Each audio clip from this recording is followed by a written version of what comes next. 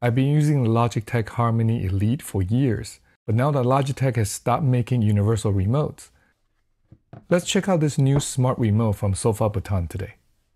Hi, this is David of Tech for Baba, a channel I share my experiences on how technology enhances my time with kids and family as a dad.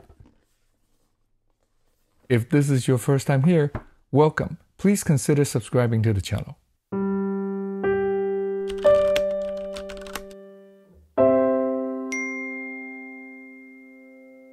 In today's video, let's unbox the Sofabaton X1 Smart Remote and see how easy it is to set up. I'll also share, after using it a few weeks, my thought on how it compares with my trusted Logitech Harmony Elite, which unfortunately is now discontinued.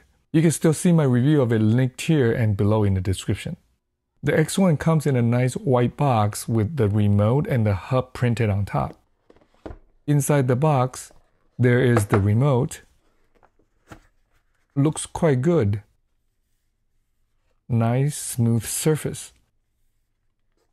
Under the foam,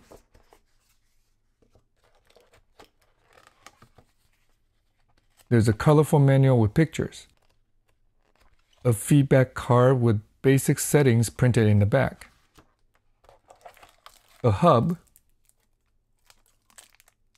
and USB charger with the cable, USB-A to USB-C.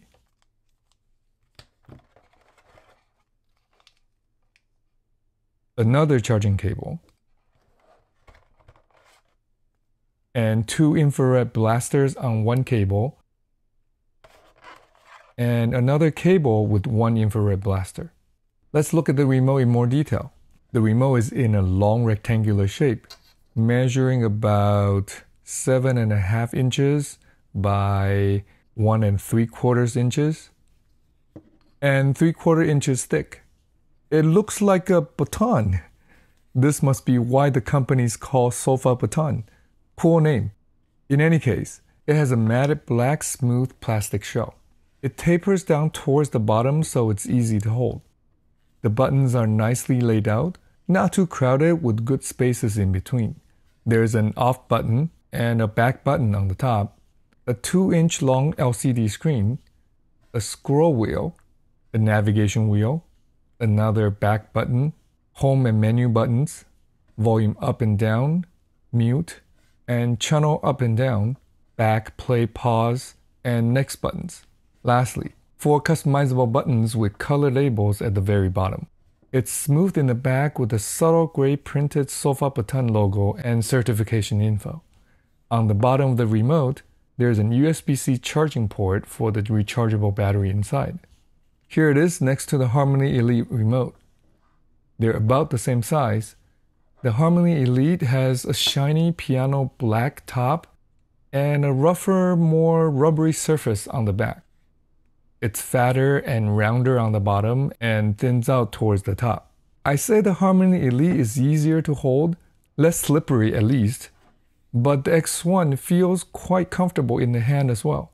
The X1 hub is square shaped, 4 inches by 4 inches and about 3/4 inches thick.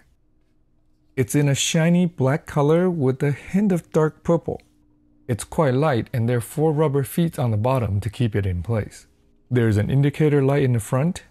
In the back, there's a pairing button, USB-C port for power, and 2 holes for the blaster cables. Alright, let's see if it's easy to set up. First, plug the hub in, then download the Sofabaton app from Google Play or iOS App Store. Once an account is created, there is a good beginner's guide to walk through the setup process. Basically, press the pairing button on the hub for 3 seconds to put it in the pairing mode. Select the hub in the app, then put in the Wi-Fi SSID and password to connect it to the Wi-Fi.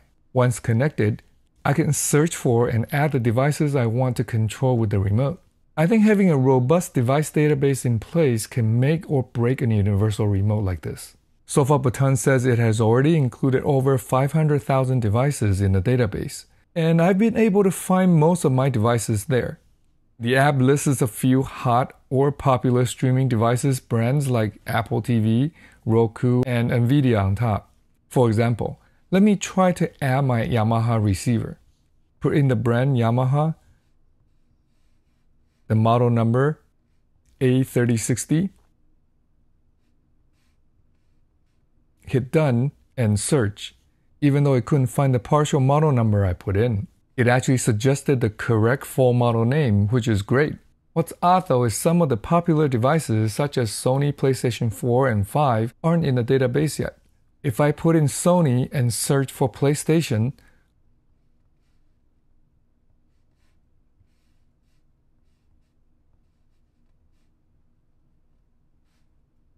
only PlayStation 3 comes up.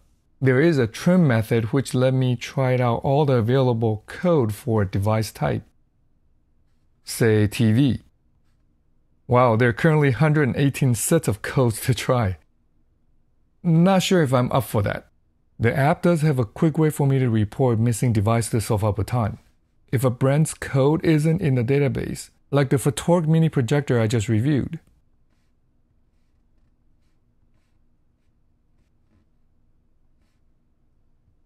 There's a pop-up for me to submit the feedback to Sofabaton, and Sofabaton will try to add it within 3 business days. Once the devices are set up, activities such as streaming a show from NVIDIA Shield to the TV can be added by programming a series of key commands. In my setup, I turn on the LG TV, NVIDIA Shield, and the Yamaha receiver.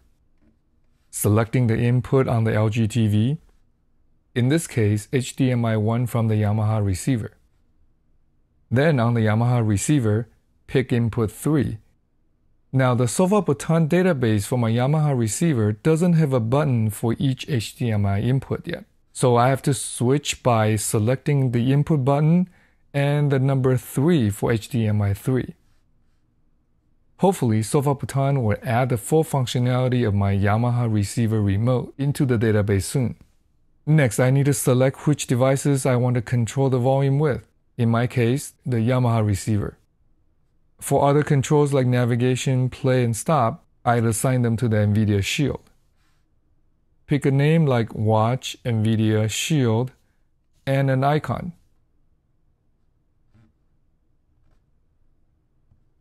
That's it. Okay, after a few weeks of using the X1 remote, here are my thoughts. Jumping to the bottom line first, I think this remote has great potential, but it will take some time. First, the database needs time to be more robust. Sofabaton has actively added so many devices already in their database, but there's so many devices out there. It'll take more time to have a robust database like the one Logitech has with the Harmony Elite. Second, it'll take time to make the Sofabaton app less buggy.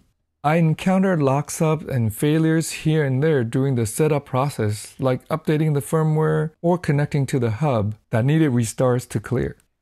Hardware-wise, I wish the X1 has a touchscreen, like the Harmony Elite, and a charging dock so I don't need to plug the remote into a cable to charge it. As is though, the X1 has been working reliably once I got through the setup process. For $189, the X1 remote has great potential to be the universal remote to get now that the Harmony Elite has been discontinued. At the time of this video, the X1 is on sale for around $150 with 5% extra discount in the link I'll put in the description below.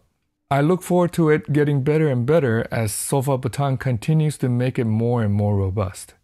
Thanks for watching. If you find any part of this video helpful, please give it a thumbs up and share it with your friends. Do you think universal remotes are still needed these days with streaming and HDMI ARC technologies? Let us know in the comment section below. If you want to see more videos on how technology can enhance our life with kids and family, please subscribe and turn on the bell to be notified when I put out my next video. I'll see you in the next one. Until then, remember to cherish each moment. Special thanks to Sofabaton for sending this out for me to try and share with you.